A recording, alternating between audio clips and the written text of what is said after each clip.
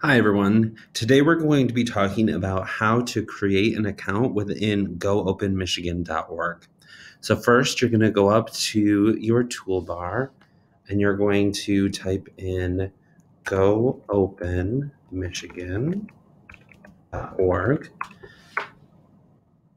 You're going to have this screen open up for you. Now, to register, you're going to go to the top right hand corner and you're going to click on the tab that says Sign In/Register. And this little screen will appear. You want to go down to the bottom to the question where don't have an account, and then click on the register link, and that's going to bring you to this page.